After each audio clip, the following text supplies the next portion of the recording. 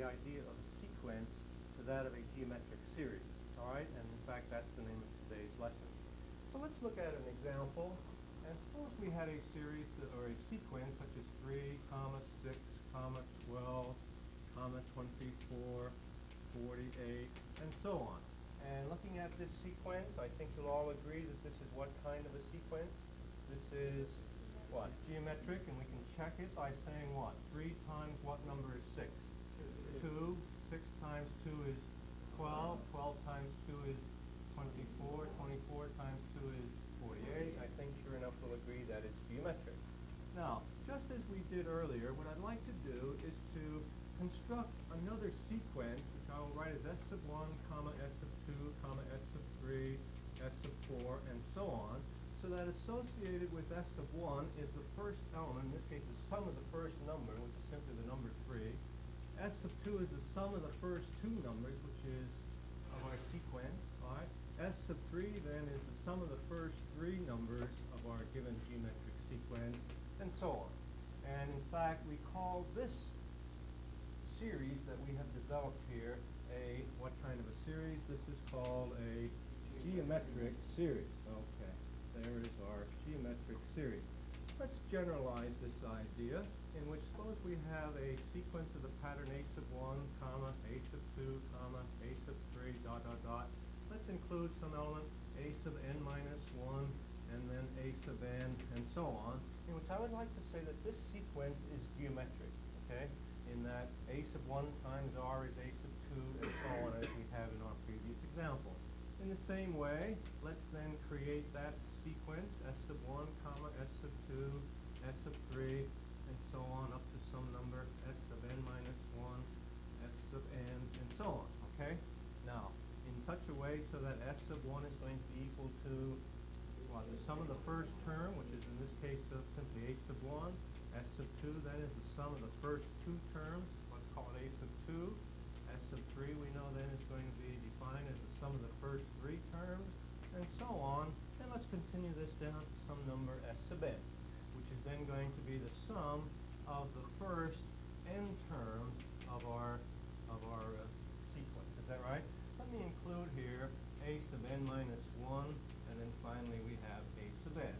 Again, notice that our notation says that the sum of the first n terms of our sequence. All right? And in fact, I think there's another pattern that we may write here. We know that the fact that it is geometric, we may multiply a sub 1 times what number in order to give us a sub 2? That's our number, what? R. So our second term may be written as a sub 1 times r. Is that right? Our third term may be written as what? A sub 1 times r squared. And now let's leave out some elements there. This number here may be written as what? A sub 1 times r raised to the n minus 2. And finally, our last element is what? A sub 1 times r to the n minus 1. And in fact, looking at that, I think you recognize there our pattern of the sigma notation. Let me just include this as our notational device, in which we have a sub 1 times r. Let me call it j minus 1, where j then goes from 1 up to what element? Up to n. And here is our notational device. Well, let's look at this summation right here of our geometric series. And just as in our arithmetic series, we developed a formula, a general formula, which would give us the sum of the first n terms without having to add up all terms. So we would like to try to develop a formula for a geometric series, okay? So let's see if we can't do that. Well, let's just write a heading here of formula. And let me rewrite that last statement that we made there in terms of a sub 1 plus a sub 1r plus a sub 1r squared, and so on. What I'd like to do is leave some space in there, and then a sub 1 times r. Let me write n minus 2, and then finally a sub 1 times r to the what? n minus 1. Now, this is the sum of the first n terms of our geometric series. Is that right? All right? What I'd like to do is try to develop a formula which is going to give us S sub n is equal to something in terms of n, say, and r, and a sub 1, which will then give us the sum of the first n terms immediately from that formula. Now, it would perhaps take a little bit of imagination, but what I'd like to do is to simply look at this and say to myself, let's decide to multiply both sides of this equation by the opposite of r, okay? And I'm not sure that I can really motivate that very well, but let's just pull out of our hat the opposite of r, okay? So if we multiply this side by the opposite of r, we're also going to then multiply each term here on the right side by the opposite of r. Now, a sub 1 times the opposite of r is what? The opposite of what? A sub 1 times r. And I think here you're beginning to see the motivation behind this. All right, now I'm going to multiply this one by opposite of r, and hence we're then going to get what? Minus what? A sub 1 r squared. And now here I'm going to multiply this one by opposite of r, so we'll have what? Minus a sub 1 times r cubed. And so on with all of these dash symbols. Finally, the previous term right here, I'm going to multiply the opposite of r, and what then do we get? A sub 1 times r to the n minus 2. Is that right? And then finally, I'm going to multiply this one by the opposite of r, so it's then going to be minus what? A sub 1 times r to the n minus 1. And finally, I'm going to multiply this one by the opposite of r, and we're going to get what? Minus, what do we have here finally at the end? A sub 1 times r to the n. All right? Okay. Now, let's look at these two equations, and what do you think you'd like to do? What would you like to do? Charles? Let's add them. All right, let's just add them. So on the left-hand side, we'll have s sub n minus r times s sub n is equal to, now notice on the right-hand side, when we're adding here, we have a sub 1 plus 0, so to speak, is a sub 1. And then when we add these two, we get 0, plus 0, plus 0, plus 0, all the way across, plus 0. And finally, at the end, we have what number? And we have what? Minus a sub 1 times r to the n. Okay? Now, right there, let's factor out of the left-hand side an s sub n, that is, use our distributive property. And we have what? S sub n times what? 1 minus r is equal to a sub 1 minus a sub 1 times r to the n. And now what do you think you'd like to do to both sides? Bill? Divide by 1 minus Let's divide by 1 minus r, and we have s sub n then is equal to a sub 1 minus a sub 1 times r to the n divided by 1 minus r. And of course r cannot be equal to what number? R cannot be equal to 1. And right there we have a formula which is then going to give us the sum of the first n terms, in which we know what the first term is, we know this ratio, the common ratio of r, and we know the number of the terms. Okay? In fact, there's another pattern that we may write. We know something about a sub n. What do we know that a sub n is equal to from what we have said earlier about a geometric, the nth term of a geometric sequence is equal to what? Well, we just wrote it down in any number of places. For example, right up here, we wrote it as what? A sub 1 times r to the n minus 1. Now, what I'd like to do is to look at this and multiply both sides through by r. And if you were to multiply the right-hand side through by r, we have r times a sub 1 times r to the n minus 1. And using commutativity and what have you, we then have r times r raised to the n minus 1, which is equal to what? R to the n. So on the right-hand side, we have a sub 1 times r to the n. Now notice in our formula right here, there is a sub 1 times r to the n. So let's make that substitution, shall we? And then come up with another formula, which is in the pattern of s sub n then is equal to, we still have a sub 1 minus, and now what is another name that I'm going to put in here for a sub 1 times r to the n? What will it be? It will be what? R times a sub n, is that right? All divided by what? 1 minus r, where again r cannot be equal to 1.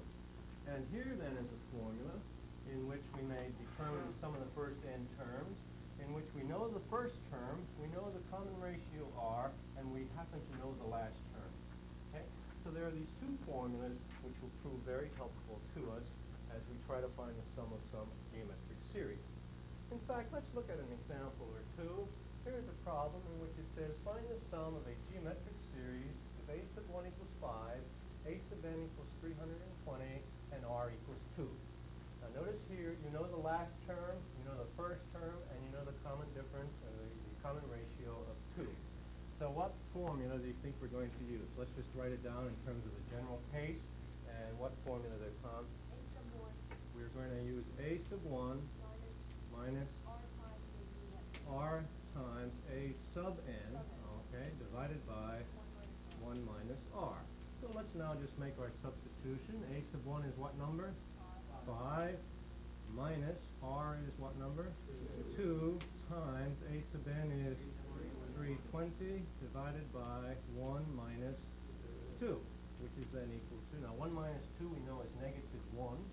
In the numerator we have 5 minus 2, well let's include that, 5 minus 2 times 320 is 640 divided by negative 1. 640 minus 5 is, what, 635, so it's a negative 635 divided by a negative 1 gives us 635. And immediately we have the sum of the first, what, n a sub n terms. Now we really don't know how many terms there are in there, do we? And in fact, let's have that as another question. Let's look at this example, which says, in example C sub 1, namely the one that we have just done, find the number of terms n in that series. All right? Now, what formula do you think that we can use now in order to determine n? And let's again write down the general case. We have S sub n then is equal to, and what may we say here? Well, let's look then at a sub 1 minus, and how about, which one there, Bill? A sub 1 r to the n. A sub 1 times r to the n power. Now that's the only one that has the number n in it, so in fact I think we're forced into it, divided by, what, 1 minus r. Now in this case, S sub n is what we have just determined, namely 635. So let's make that substitution. We have 635 then is equal to, a sub 1 is still the number, what? It's 5 minus 5 times, and what number is r? 2 raised to the n power divided by 1 minus 2. Okay? Now 1 minus 2 we know is negative 1. Let's multiply both sides through by that number negative 1, and we have 5 minus 5 times 2 to the n. Let's now subtract 5 from both sides, and that gives us what on the left? Negative 640. At the same time, let me turn the whole thing around and have negative 5 times 2 to the n, then is equal to what? Negative 640. Let's now divide both sides by what number? By negative 5. A negative and a negative is a positive number. A 5 into 640 goes what? 5 into 6 goes 1. 14. 5 into 14 is 2. And 8. 128. Now, 2 raised to what power is 128? Well, let's see now. Rather than looking at the table, I know that it's there in the book, but let's see. There's perhaps one number that you should remember, and that is 2 to the 5th power is equal to 32. And so 2 times that number is 2 to the 6th is 64, so therefore what? 2 to the 7th power, therefore n is equal to 7, then is the number of terms that we have in this series. Okay? Let's look at another example. Here we have a word problem in which we have a ball is dropped from the top of a building 256 feet high and bounces on a concrete pavement below. If the ball bounces 1/2 of its previous height on each bounce, how far has the ball traveled when it hits the pavement the 6th time? In fact, this problem I think is somewhat similar to one that you had on a quiz. Well, let's set the problem up. Let's make a little picture. All right, here's the ground, say, or the pavement, and here's the top of the building in which we're then going to drop this ball, and it's going to be how, this should be a vertical number here, a vertical height rather, but this is going to be what, 256. All right, just as a schematic picture here, the ball then is going to bounce 1/2 of its height, is that right? And then it's going to come down again and then bounce 1/2 of its height and then down. Now we have 1, 2, that's the 3rd bounce, the 4th bounce, the 5th bounce, and finally, is that right? 1, 2, 3, 4, 5, and right there then is the 6th bounce. And we want to know what the sum of these distances is that right? Well, look, there's one way in which we can look at it. Let's consider that distance coming down, this one coming down, that's 2, 3, 4, and 5. Is that right? And whatever number that is, there's a similar or the same number going up. Is that right? So whatever number that is, that would be twice that. And then we have in addition to that this first drop of 256. Okay? So let's see if we can't set it up. Let me come over here and let's have 256, which is the first drop there. Okay? And then plus, and let me write it as 2 times S sub what? And we have what? How many sums are we talking about in this problem? How many sums? 5, okay? Times S sub 5 is then going to be equal to something. Let me come down here to the next line. Is equal to, now on the right-hand side, I will write 256 again, plus 2 times. Now let's put in our formula for S sub 5. Now, the first, well, let's include our general case first of all, which is what? A sub 1 minus what? Well, we have, first of all, I don't think we know R sub n, do we? So then let's write it as what? A sub 1 times what? R to the n, all divided by 1 minus R. Is that right? Okay. Now let's go ahead and make our substitutions. There's 256 plus 2 times. What number is A sub 1? Now A sub 1 is this number right here. And associated with that number is, with this drop here, is what number? It's going to be half of this number, is that right? Which is what? 128. Okay? So there we have 128 minus, there's another 128 times R. What number is R? 1/2 times n, and what number is n? Raised to the nth power, rather. N is what number? 5. All of this divided by 1 minus what? R is what number? 1/2. Okay. Now let's see what this then is going to be equal to. There's 256 plus. Now 1 minus 1/2 is what number? 1/2. And 2 divided by 1/2 is what number? Careful. 2 divided by 1/2 is 4. Okay, so there we have the number 4. Times, all right. Now here we have 128 minus 128 times, right? And 1/2 to the 5th power is what number? Times 1 over 32. Okay? Well, let's continue this. 256 plus 4 times. Let's in fact use our distributive property and take out that number 128, and what's left? We have here what? 1 minus 1 over 32, which we know is what number? 256 plus. Let's just keep that as 4 times 128. 1 minus 1/32 is 31. That's times 31 32nds, right? Now, 4 will divide 32, and we have then 8. Will 8 divide 128? We have 256 plus, and now 4 times 8 is 32, so 8 into 128 goes what? 8 into 12 goes 1 and 16. Okay, so we have 256 plus 16 times what? 31. In fact, 16 divides 256, doesn't it? I think we had that number once before. And what number times 16 is 256? Remember, that was its square, right? So in fact, let's use our algebra here, and let's use our distributive property again. So if we factor out our number 16, what's left but 16 plus 31, and here we have then 16 times, and 16 plus 31 is what number? 47. Well, in fact, let's do this upright. Another name for 47 that I'll pull out of my hat is 50 minus 3. 5 times 16 is 80. 80, is that right? It's 80, and 80 times 10 is what? 800 minus 3 times 16 is 48, and 800 minus 48 is 752. All of that from maybe right in here someplace, just to avoid multiplying 16 times 47. And I think it's not a bad habit for you to get into occasionally, to utilize your algebra in your arithmetic. Okay, so therefore, let's come to a conclusion here. Therefore, what? The ball traveled what?